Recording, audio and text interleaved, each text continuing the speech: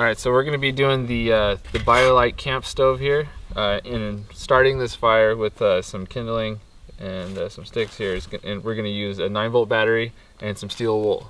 So what we're going to do is going to try to grab a bunch of little kindling here, make a little nest up top. So we're going to set the steel wool in once it catches. Alright, so I got my kindling in here, just turned the fan on to get the oxygen flowing. And we're gonna see if we can get this thing started.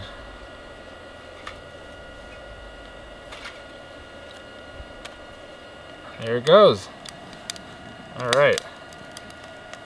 So start getting some sticks in here. You want to make sure that they're dry sticks, because the wet ones will not. They'll take a little bit longer to light, and they'll be really smoky. All right, so it's just starting to get going here.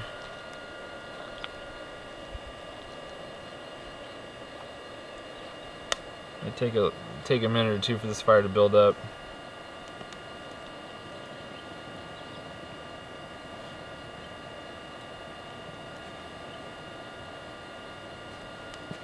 Once the fire's going pretty steadily, actually once it's kind of roaring out of there, then you'll be able to push this power button again and have it go into the high setting. It's going to kick the fan into high gear and sustain the bigger fire.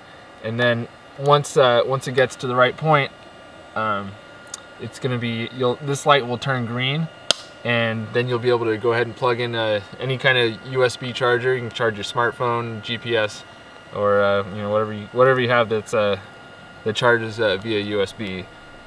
Basically, what this does is this takes this little rod right here, takes the heat in, and that uses that to charge.